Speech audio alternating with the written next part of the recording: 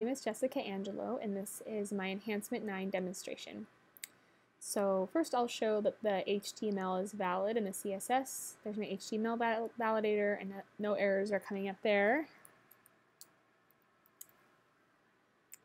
Then for my CSS, the only changes I made this week were on the small and medium views for this. So small and medium are no errors found. Next, I will show that all the additional thumbnails are loading. So I have two thumbnails right here for the mortar to demonstrate that that is working, that all the mortar thumbnails are showing up. And I did it for one more for female roadrunner cutout. I also have two thumbnails for that as well. And then looking at the image sizes,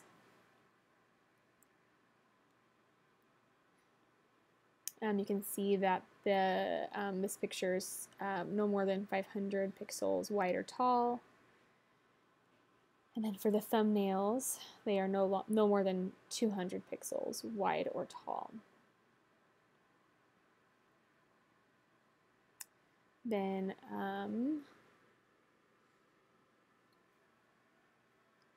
I will show the images table in the database. You can see that there are two. There's a regular full-size image and a thumbnail for each category. You can see I uploaded, these are the new pictures I just uploaded, the additional thumbnails, to get the additional thumbnails for mortar and female roadrunner cutout. And you can see that it created both a regular full-size image and a thumbnail right here for both of those. I think that is about it. Thank you.